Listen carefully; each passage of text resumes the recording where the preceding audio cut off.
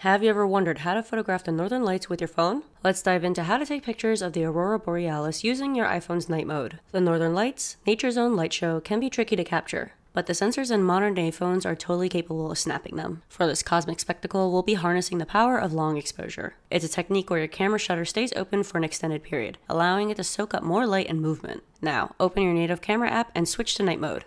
This is your ticket to Aurora greatness.